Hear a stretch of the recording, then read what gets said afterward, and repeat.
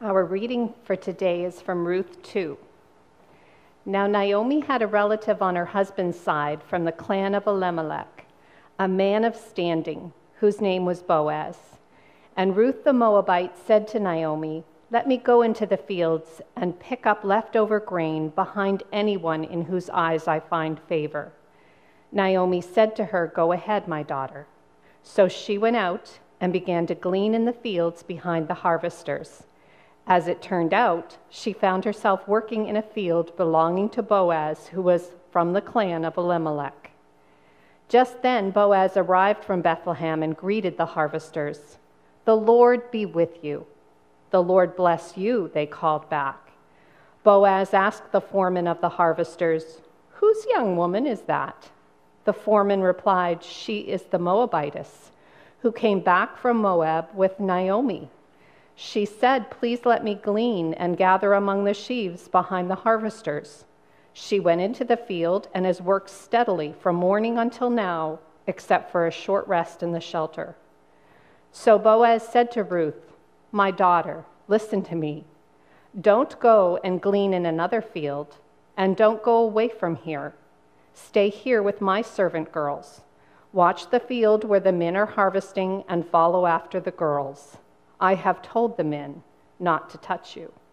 And whenever you are thirsty, go and get a drink from the water jars the men have filled." At this she bowed down with her face to the ground. She exclaimed, "Why have I found such favor in your eyes that you notice me, a foreigner?" Boaz replied, "I have been told all about what you have done for your mother-in-law since the death of your husband, how you left your father and mother and your homeland and came to live with a people you did not know before. May the Lord repay you for what you have done. May you be richly rewarded by the Lord, the God of Israel, under whose wings you have come to take refuge." "May I continue to find favor in your eyes, my Lord," she said. "You have given me comfort and have spoken kindly to your servant, though I do not have the standing of one of your servant girls." At mealtime, Boaz said to her, "Come over here, have some bread, dip it in the wine vinegar." And when she sat down with the harvesters, he offered her some roasted grain. She ate all she wanted and had some left over. As she got up to glean, Boaz gave orders to his men, "Even if she gathers among the sheaves, don't embarrass her. Rather, pull out some stalks for her from the bundles and leave them for her to pick up. Don't rebuke her." So Ruth gleaned in the field until the evening. Then she threshed the barley she had gathered, and it amounted to about an ephah. She carried it back to town, and her mother-in-law saw how much she had gathered. Ruth also brought out and gave her what she had left over after she had eaten enough. Her mother-in-law asked her, "Where did you glean today? Where did you work? Blessed be the men who took notice of you." Then Ruth told her mother-in-law about the one at whose place she had been working. "The name of the man I worked with today is Boaz," she said. "The Lord bless him," Naomi said to her daughter-in-law. "The Lord has not stopped showing his kindness to the living and the dead." She added, "That man is our close relative. He is one of our kinsman redeemers." Then Ruth the Moabitess said, "He even said to me, 'Stay with my workers until they finish harvesting all my grain.'" Naomi said to Ruth, her daughter-in-law, "It will be good for you, my daughter, to go with his girls, because in someone else's field you might be harmed." So Ruth stayed close to the servant girls of Boaz to glean until the barley and the wheat harvests were finished, and she lived with her mother-in-law. The word of the Lord. Thanks be to God.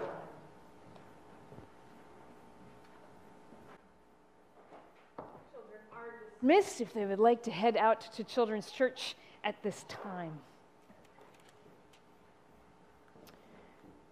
My mom really hates when she listens to the sermons online later and I tell a story about her. So now I'm going to tell a story about her. She was on the phone with me yesterday and she said, "You told them that I hit you." And I said, "No, I told them I cussed you and you corrected me. Pay attention." Different story this time, though. My mom, when we were little kids, I have a younger brother who's, when we were very little, much younger. My mom hates vegetables. Like, she just does. She acts like they have arsenic in them and they will kill her if they go into her body. So she couldn't, like, model. You know, with little kids, Mommy will eat a carrot and you eat a carrot. And since she couldn't model it because she thinks they're going to poison her, she did the second best thing. She lied, right? So she would just say things like, if you eat your carrots, you will see in the dark.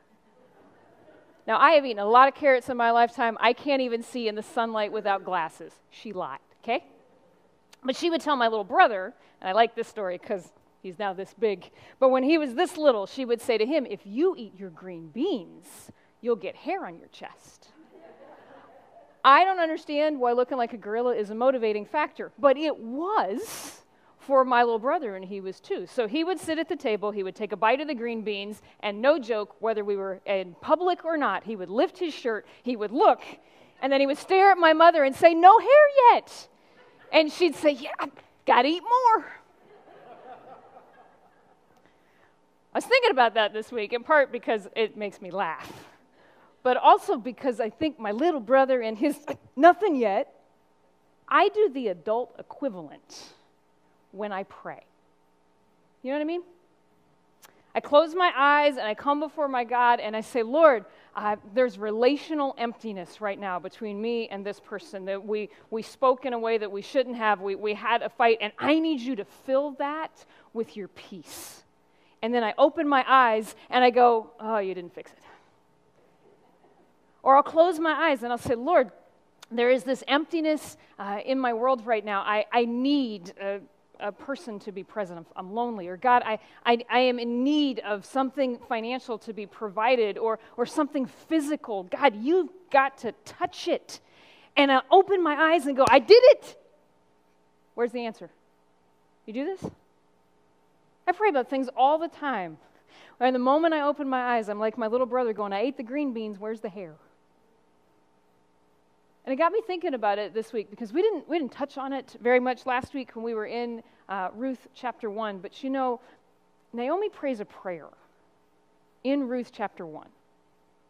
And it honestly is this prayer that we're watching unfold and be answered for 4 solid chapters, for a chunk of her life. Right? We can read it in 10 minutes, but it was much longer than that for her.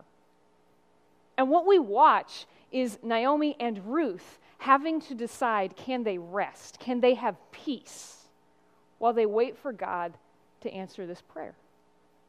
The prayer that Naomi prayed was very straightforward. In its context, if you remember, this is the section in Ruth 1 where Naomi has lost everything.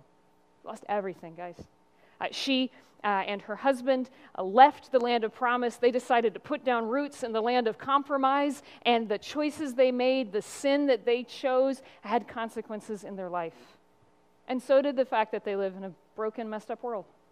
And at this point, Naomi's husband and her 2 sons, and it sounds like it was like a tragic accident. It happened all at the same moment for the sons. She is empty. She's on her way back to Bethlehem, kind of begrudgingly. She's got her 2 daughters-in-law with her, Ruth and Orpah, and she says to them, go back, stay at home, don't bother coming with me. And here's her prayer. She says, may the Lord show, my NIV version says, kindness. That word in Hebrew is chesed, which is kind of fun. It's a good thing no one sits in the splash zone, right? Chesed is this incredibly important Hebrew word, guys. There is no one-to-one English equivalent. Like, you just can't. You got to do like a full-on preacher sentence, right? Because that word that we summarize here is as kindness, or some of your English translations will say loving kindness or loyal kindness.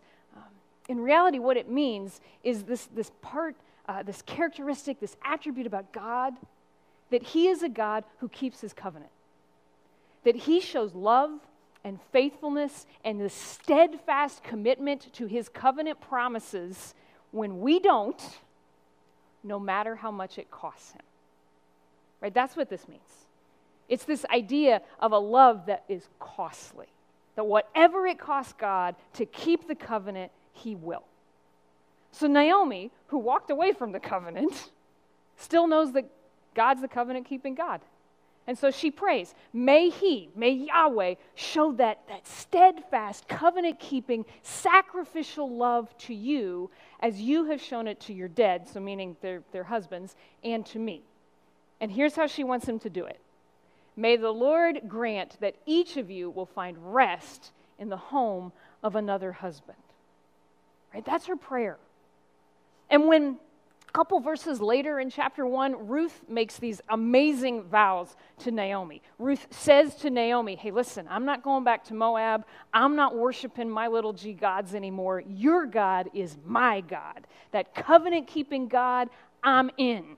It's almost like she is shouting amen to this prayer, right? Ruth says to Naomi, I'm going to go with you. Where you go, I go. Where you stay, I stay. Where you die, I die. And I will be married because I'm serving this God. And they pray, Lord, here's what we're asking you to do. Fill the emptiness. And the specific way that Naomi's asking God to fill emptiness in Ruth's life, and we'll find out in her life too, is that Ruth would find rest in the home of a husband. Do you remember how chapter 1 ends? Naomi returned from Moab, accompanied by Ruth the Moabitess, her daughter-in-law, arriving in Bethlehem as the barley harvest was beginning. Chapter 1 finishes, they ate their green beans, and there is no hair, right? They pray the prayer, and what you end up with at the end of chapter 1 is 2 widows in a culture where what that would mean is they've got no protection, no provision, and no means for any of it. They open their eyes from the prayer, and it's like, God, what are you doing?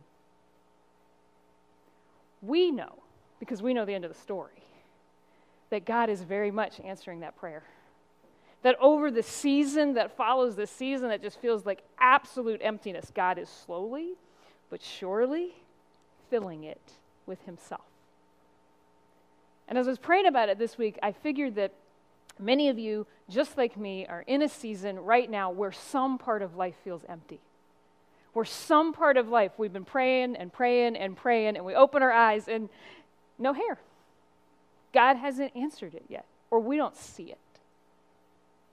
And what I'd like us to see this morning as we're looking at Ruth chapter 2 is what we can begin to look for.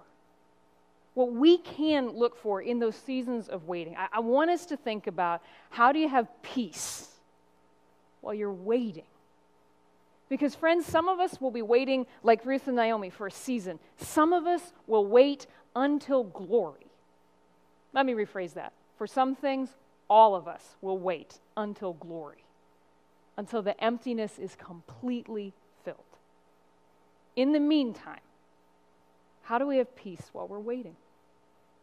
And I think what we're going to see as we look at Ruth 2 is you can fix your eyes on 2 things while you're waiting. God's fingerprints and God's faithfulness. So let's talk about the fingerprints.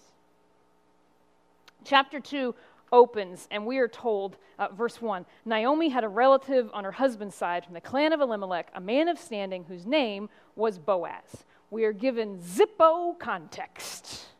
But when a Hebrew writer gives you a special detail that seems out of place, pay attention, because they didn't waste words. So this is our author's way of saying this is going to matter, right? Next thing we're told is that Ruth and Naomi, they're there in Bethlehem. The famine has ended in Bethlehem, but not in their worlds, right? The cupboards are bare. So Ruth wakes up that morning, looks at Naomi, and says, well, we've got to do something. She says, I'm going to go into the fields, and I'm going to glean in any field where I basically, it says, I find favor in someone's eyes. I'm going to do it in any field I don't get chased out of, is basically what that boils down to. Now, gleaning, here's your little history lesson for a second. God's kingdom, whether we're talking now or we're talking back then, has a principle. And the principle is pretty straightforward. If you have enough, you provide for those who don't. Right? That's a kingdom principle. God's kingdom is never, ever going to be, if you have enough, stockpile more. It will always be, if you've got enough, provide for those who don't. And in Ruth's day and age, under the Old Covenant law, the rules for how you provided for those who didn't have enough was that if you owned a field, you were in charge of it, you could hire people to harvest your field, but they couldn't harvest all the way to the boundary lines. And whatever they dropped in the harvesting process, they can't go back and pick up. Because the stuff at the boundaries and whatever you dropped was for the poor, for the widows, for the orphans to come glean and have enough to subsist. Okay? So Ruth wakes up, looks at Naomi, and says, it's harvest season. I'm going to come under God's promises, and I'm going to go try to find a worker out there, or a field owner out there who honors God and will let me get enough to be able to live off of. And here's the fun part, right? Naomi says, go for it. Have a great old time. So, verse 3, she went out and she began to glean in the fields behind the harvesters. As it turned out, the Hebrew says, as chance chanced, or we would say, as luck would have it, she found herself working in a field belonging to Boaz, who was from the clan of Elimelech. What a coincidence. And verse 4, just then, as chance chanced, as luck would have it, Boaz shows up. Now, pause here for a minute, friends. You got to hear what our narrator's doing. The narrator, the author of the book of Ruth, if you know the end of it, you know that he talks about 2 generations afterwards. So that means he's looking way back in time, right? He knows the end of the story. We're 60 years out, and he's looking back, and he goes, I know what happened, and I know how it ends up. But Ruth doesn't. Ruth woke up that morning, she prayed the prayer, and there was no food in the cupboard. Ruth woke up that morning, and she wanted to have a husband, and there were no prospects. Ruth woke up that morning, and everything was empty. So from her perspective, she got up. The logical thing is go glean, find a field. She randomly finds some field. As far as she's concerned, as chance chanced, I end up in this guy named Boaz's field. And she's got no idea what's going to happen in the next couple chapters because she's living in that moment, right? Where she sits, this is a fluke. But our narrator knows the whole story. So our narrator says, oh yeah, as chance chanced, because he knows this is no random coincidence. As a matter of fact, if he knows the Lord, he knows there's no such thing as a random coincidence. Our narrator's looking at this and going, God's fingerprints are all over it. Every single detail. That Ruth woke up, that of all the fields she could go to, it's Boaz's, and that at the moment she's there, Boaz shows up. God's fingerprints are all over every detail, and they will stay all over every detail, because there is nothing that happens in your life, in her life, in my life, that is random and outside of the control of our God. Now, you and I know this intuitively. If you're older than, say, 5, you can look back on your life, and you can look back at circumstances that when you were walking through them, it was, oh yeah, as chance chanced. That door opened. You know, I ended up here as your pastor because as chance chanced, I had breakfast with Frank Frischkorn one day. And in the moment, that's what it felt like. Yeah, we just had breakfast. It was some Monday, nothing significant. Only the day before he'd been here, and the day before he'd heard an announcement that 6 months prior to, I had wanted an answer to. As chance chanced. You can look back in your life further in and look back and say, I see it now. I see the fingerprints. I see that God closed that door, but he opened that one. I see that God brought that person in my life or took that one out. I see that in that season of emptiness, God was like a potter. He was molding and shaping and forming me because he knew what was coming. And in the moment, you could see none of it. And frankly, I think I'm going to get to glory and God's going to say, it's so cute you think you could see all of it. Here's the thing, and then we're going to move along because this one's a fast point. If I can look back on my lifetime, just like this narrator can look back 2 generations and say, yeah, that was not chance, that's God's fingerprints, then when I'm in this moment, And I prayed the prayer, and it just feels like it's still empty, Lord, and I'm waiting. I can have peace in this moment, even if I can't see his fingerprints, because I know his fingerprints have been on everything in my life. That means that he is in control in this moment. Do you hear me? Whatever you're going through, I don't care if you can't see any evidence of him. He's right there. That's the first way we get peace in the waiting. The second is God's faithfulness. So we do know the rest of the story, friends. So we know that Boaz was not there by accident.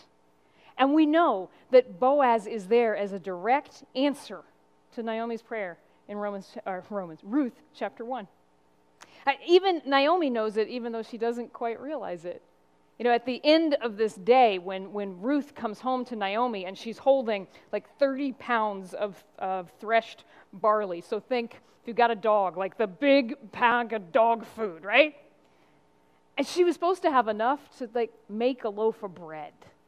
And she comes home with enough food that they can trade with it, they can get other food, they can eat for weeks. And she shows up that day at home and Naomi goes, "Where were you?" And she says, "Oh, this random dude named Boaz, chance, just ended up there." Did you catch what Naomi said? Naomi said, he has not stopped showing his kindness, his chesed, to the living and the dead. I'm pretty sure Naomi meant Boaz. He hasn't stopped showing this loyal love, this costly, sacrificial love, because she couldn't see God's fingerprints yet. But the truth is, God was showing his faithful, loyal love through Boaz. And we're going to talk in the weeks to come, because Boaz is about to become really important in the next couple chapters, about how he points us to the goodness and the grace and the sacrificial love of our God. But right now, you can just look at chapter 2. And we see, as you look at it, that Boaz is used to show God's faithfulness to Ruth and Naomi. And the first way is protection. When Boaz arrives in the field, he asks his foreman, "Whose lady is that?" Right? Whose is that woman? And he's not being mean or irreverent or sexist. He was asking a question that makes sense in his culture. In his culture, a woman needed to have a man who she was, all right, to whom she was, a husband, a father. He's really asking, who is responsible to protect that woman? She's working here in my fields. Who's responsible?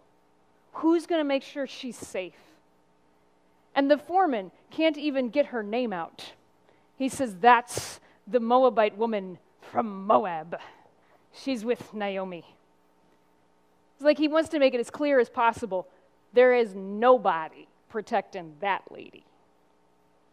And what's Boaz's response? He calls Naomi over and he says to her, "Don't leave my fields. For the whole harvest season, from Passover to Pentecost, you stay in my field, because I'm going to tell my men not to harm you. You're not going to be harmed physically, sexually, verbally. Nobody's going to bother you, because you just came under my protection." Matter of fact, later on, we hear him actually go to his employees and say, "Touch her and you're going to get it," right?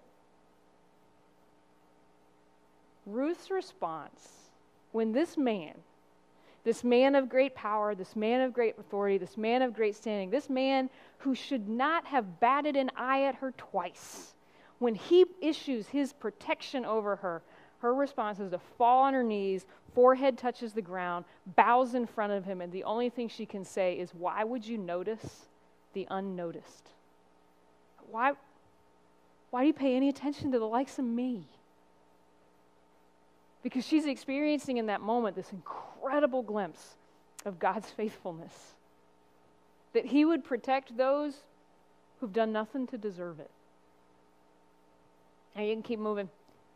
After that, Ruth gives not only protection, but a place. Lunchtime comes around, and we are told that when it comes, verse 14, at mealtime, Boaz said to her, "Come over here, have some bread and dip it in the wine vinegar. When she sat down with the harvesters, he offered her some roasted grain, and she ate all she wanted and even had some left over. Man, don't miss that. Not only does Boaz issue protection, but he gives her a place, friends. The way the sentence is written in Hebrew, and he says, come over, it doesn't sound like he said, hey, the employee lunchroom is over there, and I eat in my office. It sounds more like what he said was, come here. You get a place, probably a place of honor, a place right next to him. You get a place at my table. And then he serves her. Right? He provides her with her lunch, because this woman came with nothing and has nothing. He feeds from his own abundance.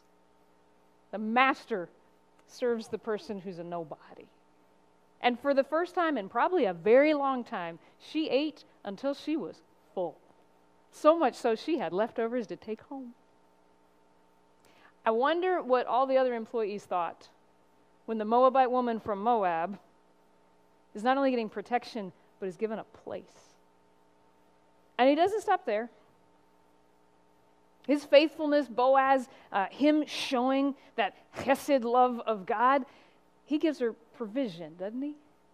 You know, the reason that she came home with more than just enough to make a little loaf of bread for dinner, that she came home with that 30-pound sack of barley, is because Boaz goes to his employees and says, drop a lot. Instead of keeping it for me, instead of harvesting everything and collecting all that you can, intentionally throw stuff on the floor. Throw it on the ground so that she can have as much as she can possibly gather. You know, if Ruth went home at the end of the day thinking pretty good of herself, thinking, man, I am super industrious, I am the best harvester there is, little does she know that the only reason she went home with everything she did wasn't because she's a real hard worker and a lovely, smart woman. It's because Boaz gave it to her. All of this, friends, that's God's faithfulness. Now, chapter 2 still ends. So Ruth stayed close to the servant girls of Boaz to glean until the barley and the wheat harvests were finished, and she lived with her mother-in-law. Now, why on earth would he tell us that? We know. I think the author points that out because he wants you to see. They prayed the prayer, they've waited, and there's still no hair. She still lives just with her mother-in-law. There's still no rest in the home of a husband. The emptiness is still being filled, but it hasn't been filled. And yet, in the middle of it, God's fingerprints are all over her story. God's faithfulness shown. In the coming weeks, we're going to talk more and more about Boaz, about how he shows us how it is that our God entered into our emptiness and he fills it.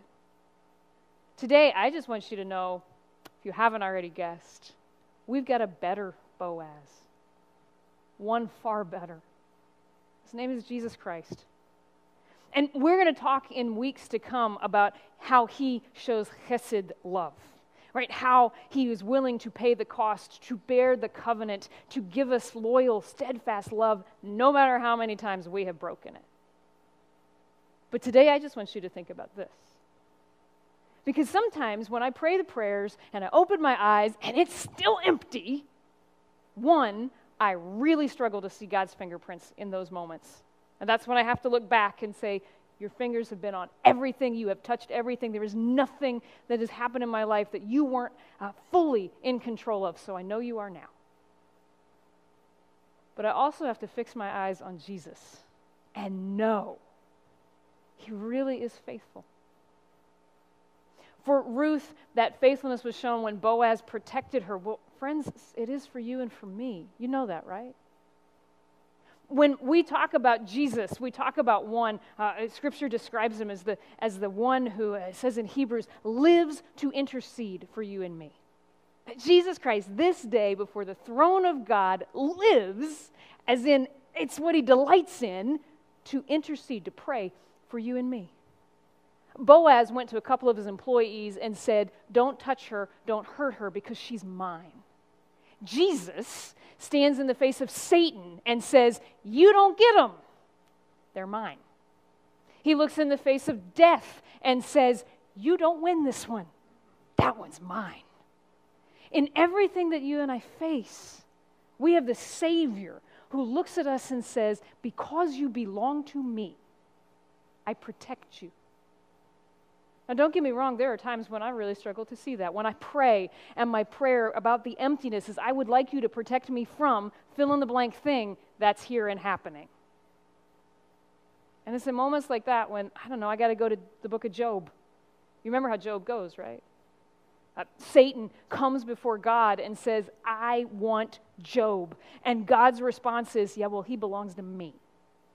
So here's what you are permitted to do to him, and no more. There are so many things in my life that my God has put his hands of protection around me. And when Satan comes and says, all right, Jesus, I want to get Kelly in this way, that my Savior looks back at him and says, yeah, well, she's mine, so no. And the only things that he allows to happen in my life are things that the Lord himself has said yes to.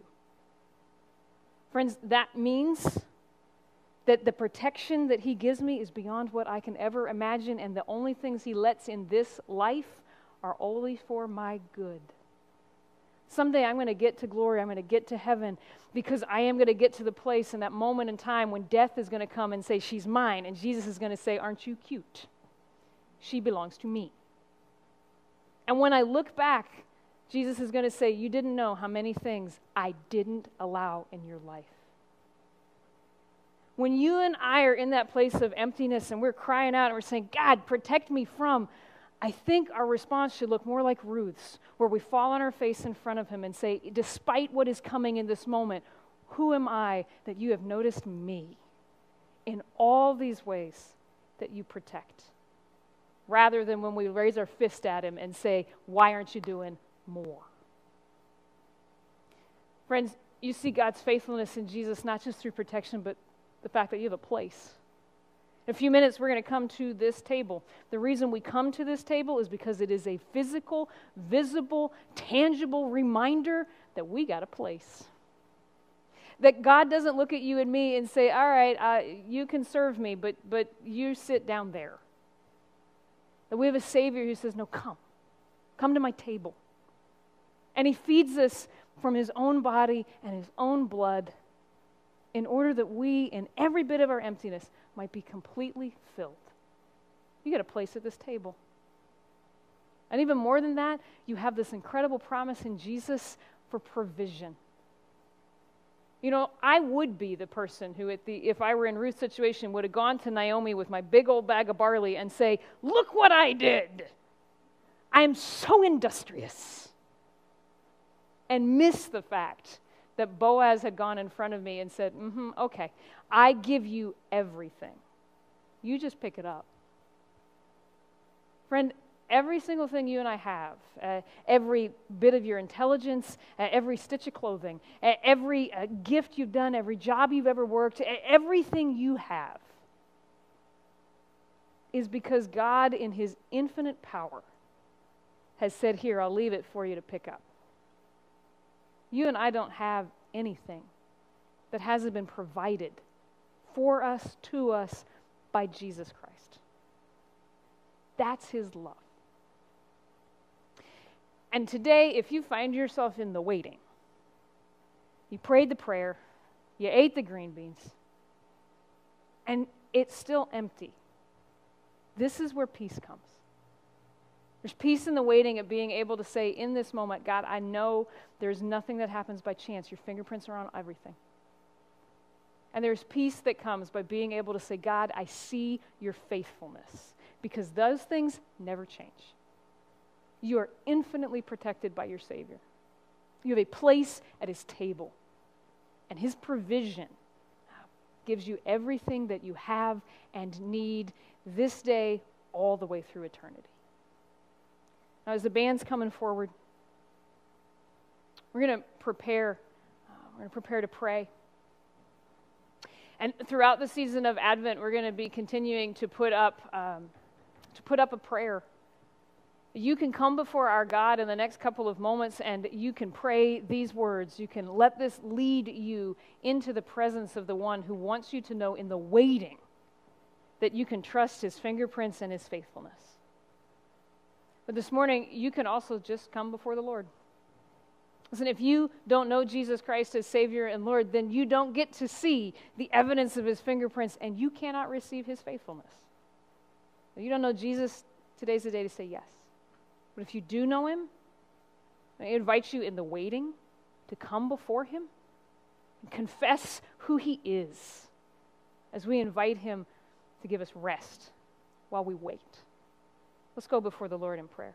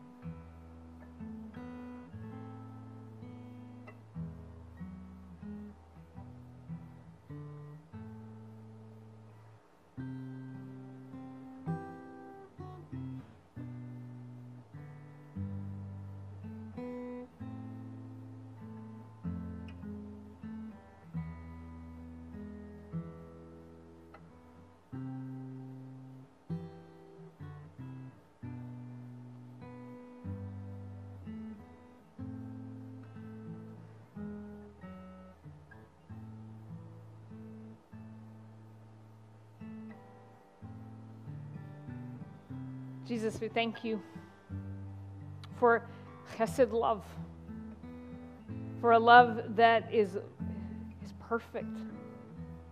I thank you that you're the God that keeps the covenant no matter what it costs you.